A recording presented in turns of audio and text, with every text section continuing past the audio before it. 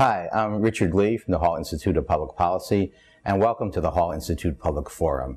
Today's show is part of our ongoing New Jersey media landscape series. We're taking a look at what's happening in the news industry in New Jersey, kind of where we are, how we got there, where we're going in the future. And I'm very pleased to have two people with me who spent probably the greater parts of their career covering state government in New Jersey, and that's Harvey Fisher, who covered the State House for the Record of Bergen County, and Dan Weissman, who did the same for the Star-Ledger. Harvey, Dan, thanks for being here today. Sure. Okay. And before we start our conversation, I just wanted to, say to anyone who's watching this live, it is an interactive program. If you want to join in the discussion, ask us a question, just look for the chat icon on your screen, click that, and you'll be able to take part in the discussion. We'll try to get your question or comment to Dan or Harvey during the program. So I thought it was kind of fitting that we talk about live chats, webcasts, because we're talking about when you guys covered the State House, and I think our paths first crossed sometime in the mid-'80s when I came down to cover Trenton, and it seemed like the two of you had been there for years, but maybe it really wasn't that much longer. But maybe we could start out by getting your thoughts on what was it like covering state government, when you were reporters covering the State House? Well, I got to the State House in 1972, I believe, and I worked for a relatively small paper, big name, but a small paper called the Elizabeth Journal. And in those days, there were maybe 35 reporters at the State House every day, and another 15, 20 would come in on legislative days. And there was all sorts of action going on. I remember working for one of the smaller papers.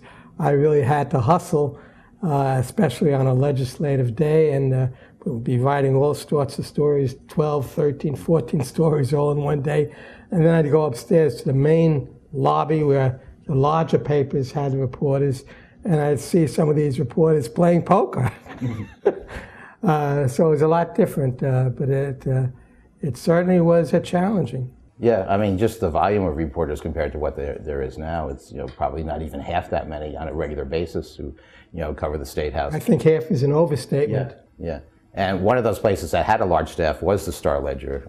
I don't know if Dan was ever playing poker, on legislative days, but never played poker. The poker game goes back, it predates me. Okay.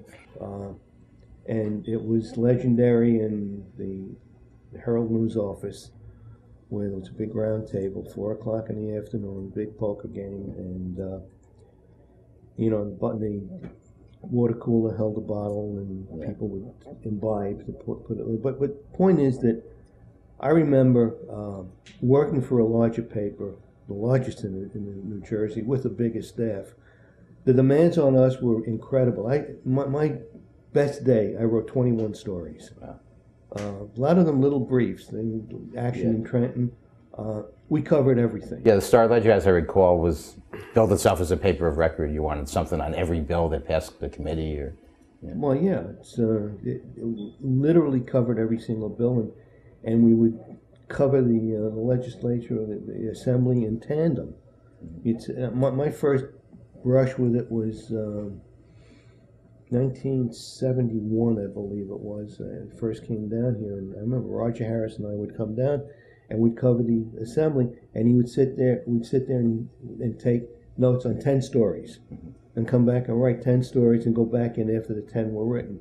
And it was extremely competitive, and we were expected to have everything. So it was very different than now, because now everything is summarized. The legislative pages are page, actually, maybe 1 or 2 stories, but a lot smaller staff. I think at the height we had 9 or 10 people. I even lost track of how many we had. The big difference is most of the papers would provide depth on the best stories of the day. Then story 1, 2, and 3, you would get depth reporting on that, and after that it was catch as catch can, some of the other stories. Nowadays, in most cases, you're not even getting depth on the major stories. So there's been a tremendous diminishing of the reporting going on at the State House. And it's very, very, very different.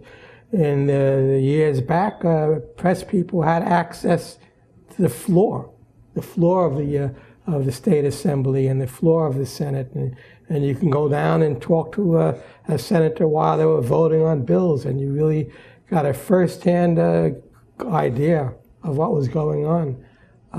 That disappeared, maybe 15 years ago, 20 years ago. When they moved out of the... Yeah, when they moved to the new chambers, yeah. Yeah, but the thing is, too, that ironically, sometimes we serve the purpose, because you'd go up to, a assemblyman or a senator and ask a question, and he would look at you and say, I didn't know that. Mm-hmm.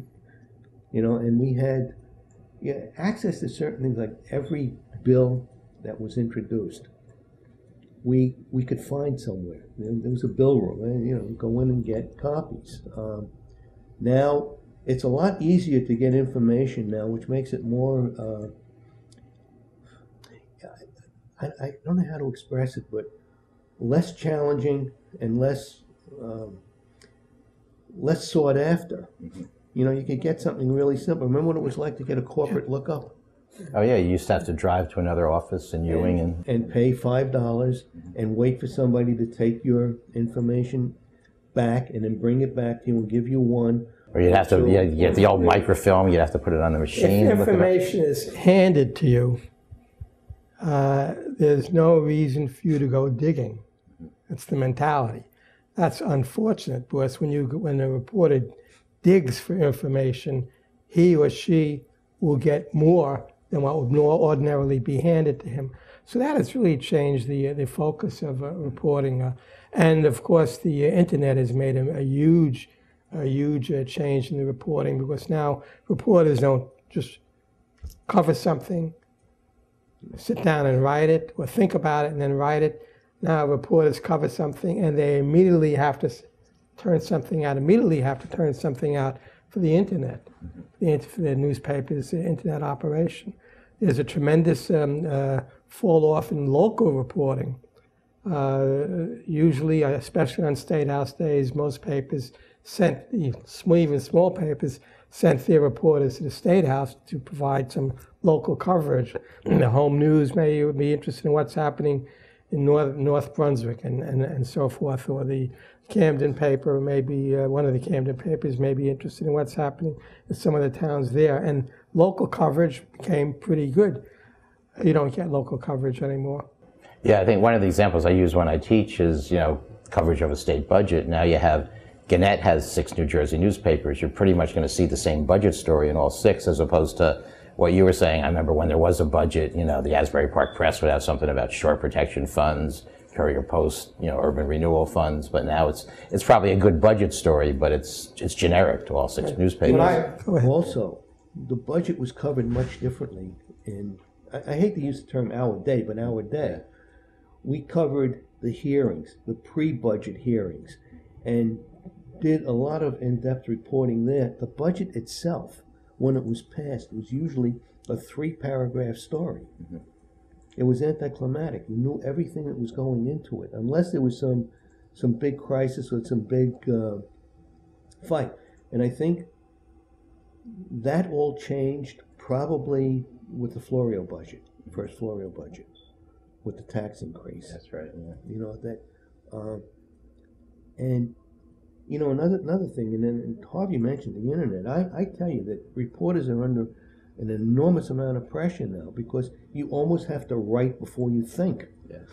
You've got to, we're wire services. Yeah, so I was just going to say, it used to just be AP and UPI were like that. Now, no matter who you work for, you need to get your story out there. 15-minute deadlines, and ever a really hungry beast at the computer, mm-hmm. Demanding more and more and more in updates. You have to be first. Well, we had to be first too, but sometimes we actually took the position that maybe we should be right mm-hmm. before first. Yeah. Mm.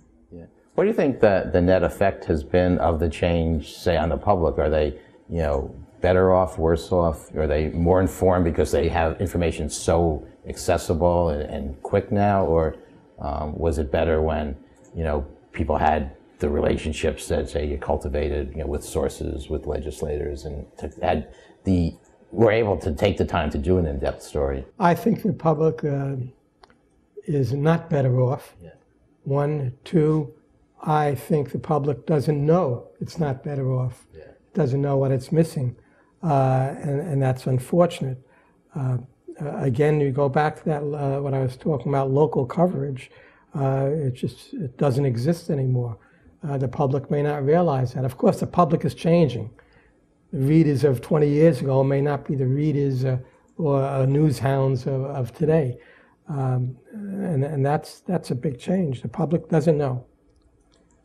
The public, it's a term that really, doesn't exist. There is no public or specific elements of the public. Kids don't read today, and people, they look at the circulation numbers. You see that newspapers are hurting. More news is gotten from the internet or talk radio, which makes no pretense at all about being objective. So, maybe it's idealistic. We used to filter a lot of the stuff for the public. I think get both sides of a story and be accused of bias by both sides, which was the idea. Which, was kind of meant you were doing a good job, yeah. Now it's, you and I are both teaching journalism. I have a class of 20. Yeah. On any given day, how many read today's paper? Maybe 4 hands will go on. How many have ever read a newspaper? Maybe 8 hands will go on. So it's a different way of getting information. It's totally unfiltered. You get blogs that just spout off at something, and one of the principles of propaganda that more often you repeat something, the more it becomes true, which I think is easier today than ever before. Yeah, and one of the big changes that I know, especially in terms of campaigns, is candidates, campaigns can put information out, get it directly to people, not without going through the scrutiny of a journalist who's going to raise questions or get the other side of the story. And as you said, a lot of people now are getting their information that way. And maybe, as Harvey said, the public doesn't know what it's missing. They're just getting that one side, and that's what they're making their decisions on. So, how have some of the relationships changed over the years? You were talking earlier about your relationship with the people you covered, that on one hand there was a sense of camaraderie, but when it came time for business, everybody understood that that's what you did. So I remember telling a state senator that I would really love to be friends with him, but I can't. And he said, "Why did you say that?" And I said, "Well, the day may come where I have to hand you up." And he seemed shocked. But basically what I was telling him was that I have to remain somewhat distant, and I can't allow familiarity to get in, or try not to allow familiarity to get into my psyche, if you will, my reporting abilities. Check the relationships. The first day I was at the State House, again, this is in the early 1970s, one of the senators I was supposed to be covering waved me over. Hey, Harvey, come on over here. He says, "Let's go downstairs."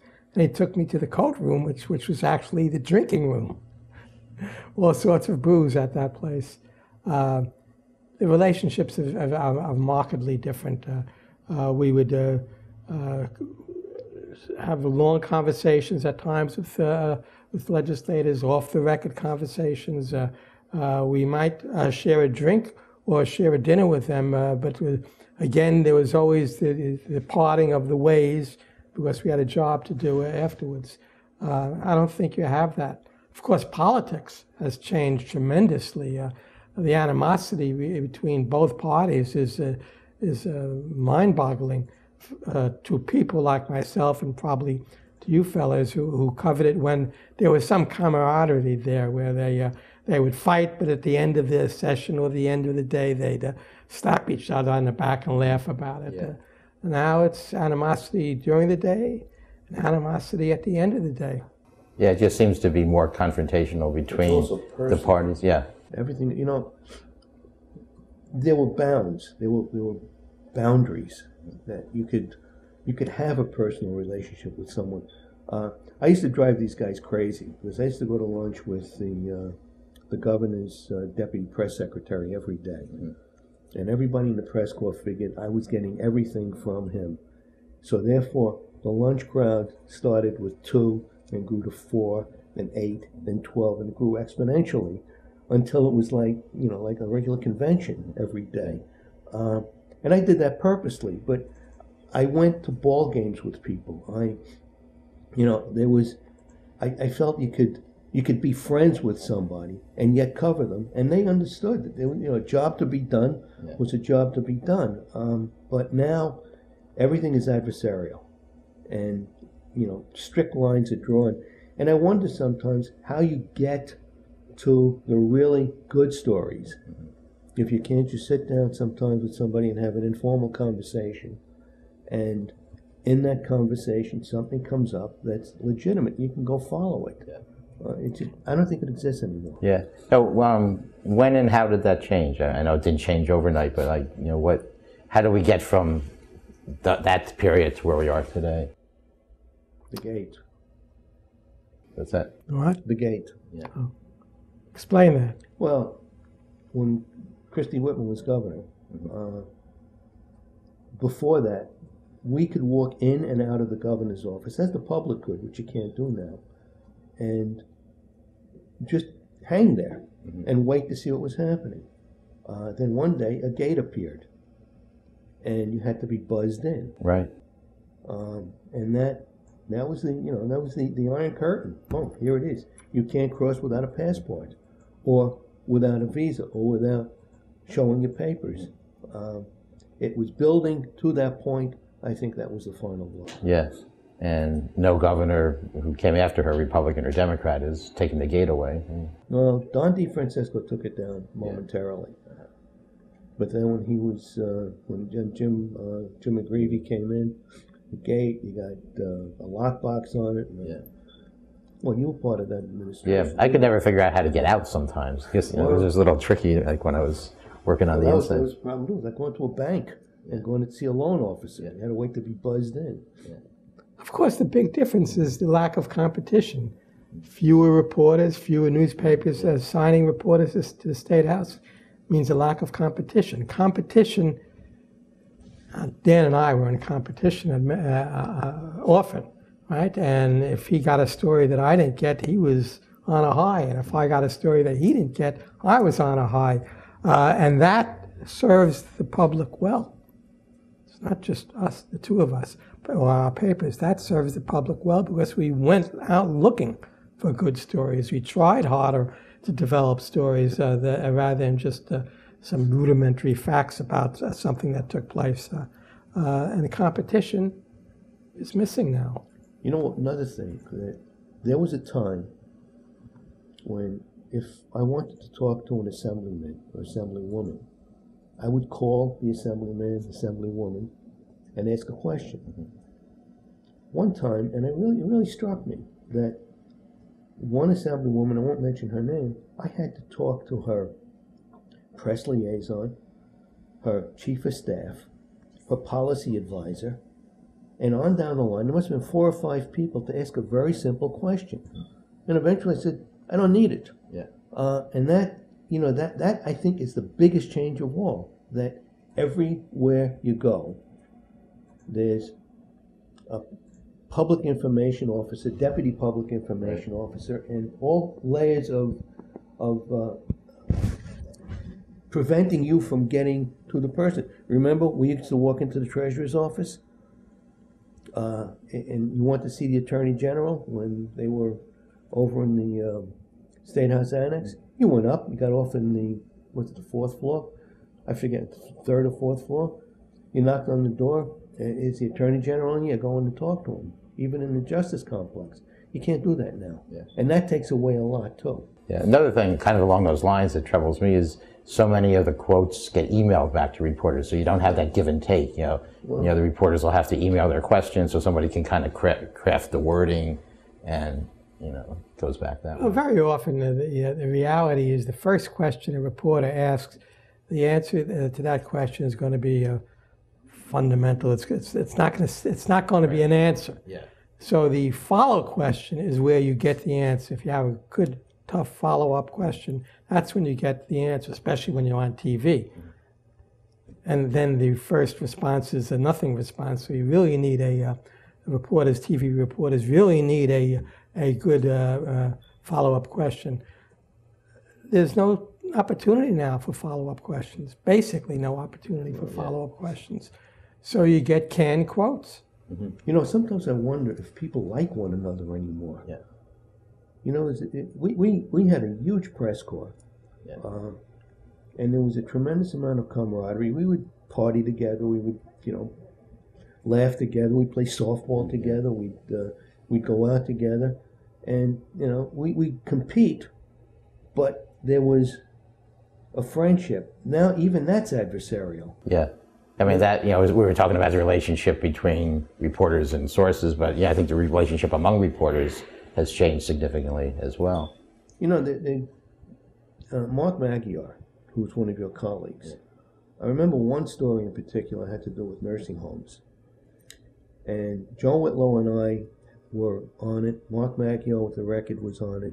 And Denny Cullen of the Courier in Camden was on it. And Mark always said, we didn't compete.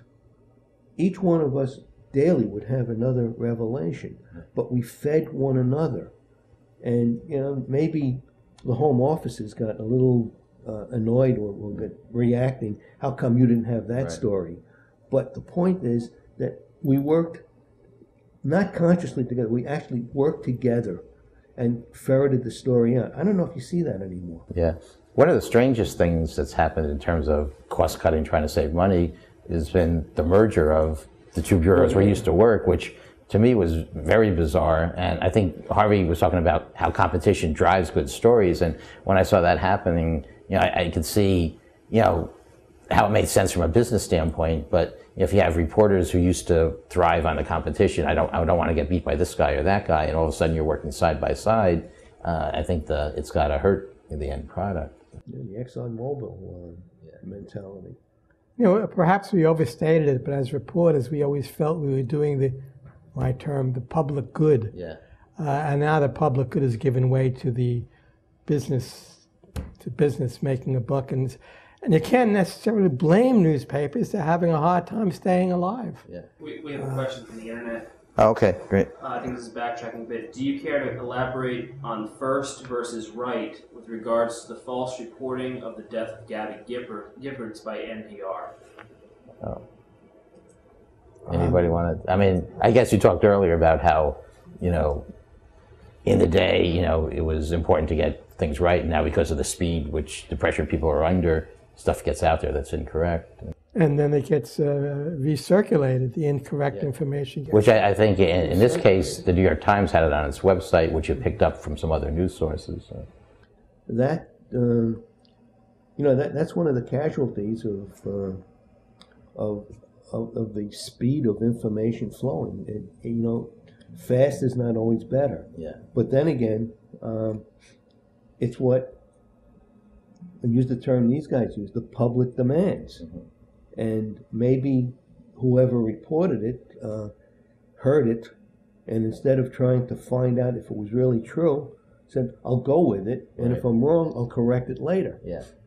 I don't know if they made that conscious decision. I don't know if the public demands all that. The public may demand, and its interest, people's interests may be piqued on a major story.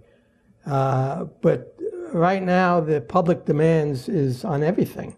Everything is being put out very quickly, and it's often not always correct, and even worse, the incorrections are not later corrected. Yeah. So it remains forever in the public domain on the internet. It remains forever as an erroneous report that has not been corrected. Yeah.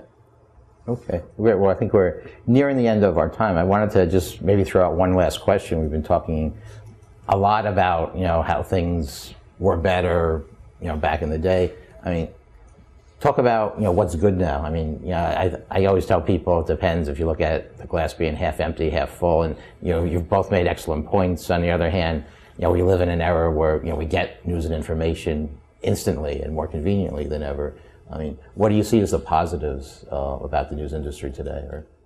Since the news industry, since newspapers had to cut back, lay off, or buy out many of its major news people, reporters, veteran reporters, it allowed maybe the wrong word, newspapers to begin hiring young people. So now we have a huge influx of young reporters who perhaps will bring different ideas, different mindsets to the profession. Hopefully that will be the case. That's one of the changes that's taking place. Initially, it was not good to get rid of the reporters who had covered covered the environment for 20 years or covered the State House for 15 years, because they had with them all sorts of knowledge. But now you may have a new crew gaining some of that knowledge and some of that experience and providing good reporting. I may sound like a hypocrite, but the speed with which you can get information and the ability to get it. Years ago, I remember, for some reason, I was interested in a typhoon that struck Formosa. I can't remember why, but I was able to tap into the English language newspaper in Taipei to get the information. Back in our day, I would have to go down to the AP office, UPI office, and wait for the bulletins or the sketchy reports to build. Right. So build until I can get the whole story. I was able to get it. I find that remarkable, a great convenience and advantage. Yeah, it's great. Yeah, well, hopefully some of these positives will continue to develop, and we'll see. I think the industry's always going to survive. I tell people that there's an intangible about journalists. Despite what's happening in the business side, there's always going to be good journalists who want to get the story, who want to get information out to the public, and hopefully that continues. You have to give people the incentive to go into it. I don't know how you do it. Yeah. Well, the hope for survival of newspapers comes down to content. Right now, you have a lot of pseudo-news organizations which are really taking the content of newspapers and running it as their own, effectively running it as their own. If newspapers go out of business, I don't know where the content is going to come from. Yeah. So that is a saving grace, the potential saving grace for newspapers. But it still doesn't change the fact that the reporting, in most cases, is not at the level that it was in the past. Yeah, excellent. One other thing, and again, the hypocrite in me comes out. You read some of these blogs that the kids are reading today, and they're actually fun. They don't take themselves seriously, and they inject their own viewpoints into stories, as long as you accept it for what it is. Right. And unfortunately, a lot of people accept it as the gospel. And that's the advantage and disadvantage in the same context. Yeah.